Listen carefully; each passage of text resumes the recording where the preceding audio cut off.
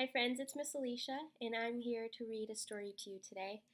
And today we'll be reading Tippy-Tippy-Tippy-Hide, which is the sequel to Muncha Muncha Muncha.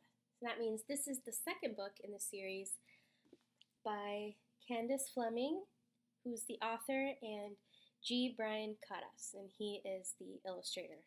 So he drew the pictures, and Candace Fleming wrote the words. Here's our title page, Tippy-Tippy-Tippy-Hide by Candace Fleming and G. Brian Candace. So these are our characters from the last book, from Muncha Muncha Muncha, the three bunnies that wanted to muncha muncha muncha his Mr. McGreely's vegetables. So here's Mr. McGreely. He's returned too. Winter was coming, and Mr. McGreely was getting ready. Down went his hammock, up went his storm windows, out went his snow shovel, and in went his garden hose. Then Mr. McGreely flopped onto his easy chair, flipped up his footrest, and opened his book. Do you see who's in his windows, peeking in? There are the bunnies. Ah, he sighed, time to snuggle in for winter. But tippy-tippy-tippy-pat, knocka, knocka, knocka. Oh no, said Mr. McGreely, when he saw three little bunnies begging on his doorstep. I shared my carrots with you, but I'm not sharing my house. Now, hop off, scram, shoo, and bam! He slammed the door.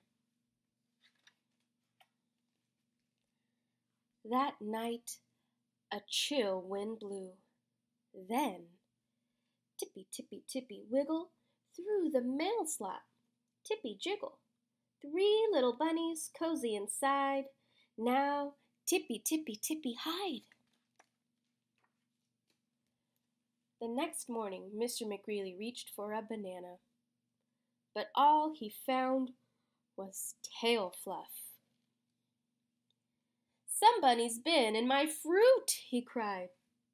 So he searched high and low, but the bunnies were nowhere to be found. Those pesky pufftails, fumed Mr. McGreely. They got in one time, but they won't get in twice. And tap, tap, he nailed the mail slot shut.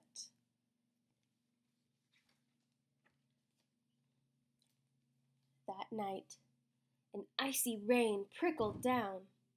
Then, tippy-tippy-tippy jump, down the chimney, tippy bump. Three little bunnies cozy inside.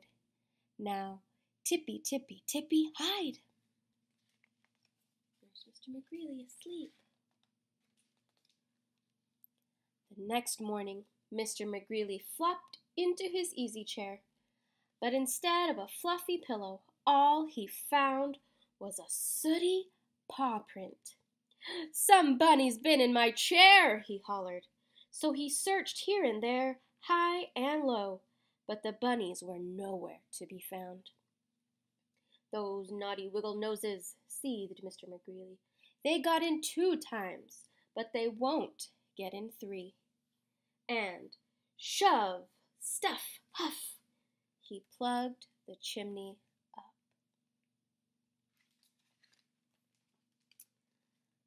That night, a thick snow fell. Then, tippy-tippy-tippy-dangle, through the window tippy-tangle. 3 little bunnies, cozy inside. Now, tippy-tippy-tippy, hide. The next morning, Mr. McGreely pulled back his shower curtain, but instead of shampoo and a loofah, he found nose smudges. Somebody's been in my tub, he bellowed. So he searched above and below, here and there, high and low, but the bunnies were nowhere to be found. Those infuriating flop ears, flared Mr. McGreely. They got in 3 times, but they won't get in 4. And hammer, bam, smack, slam, he boarded up all the windows.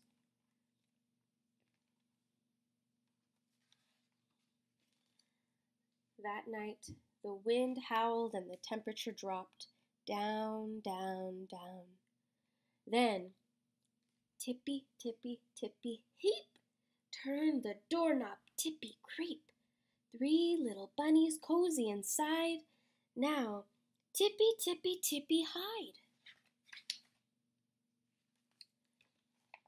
The next morning, Mr. McGreely opened his eyes, but instead of his teddy bear next to him, all he found was bunny drops.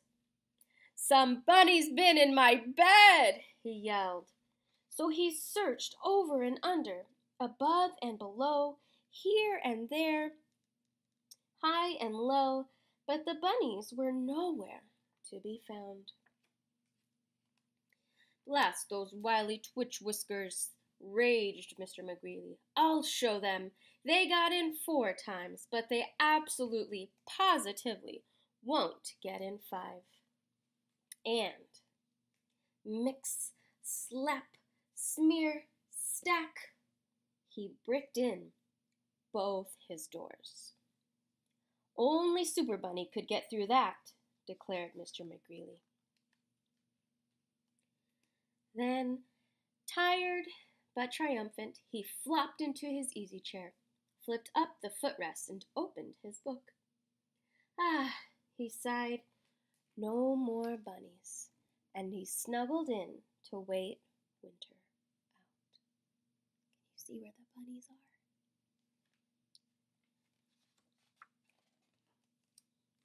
At last, one morning, Mr. McGreely sniffed the air and declared spring has sprung. So he closed his book, climbed out of his easy chair, and peeked between the cracks of his boarded-up windows. He saw tiny new leaves, tender young shoots, fresh green sprouts, and bunnies! Mr. McGreely pushed and rammed, pounded and bammed, pulled and kicked and shook and slammed, but he couldn't get out of his house.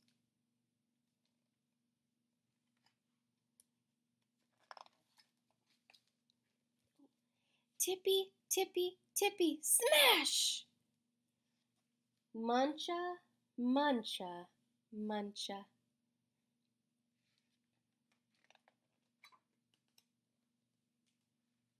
And that's the end. All right, I'll see you soon. Thank you.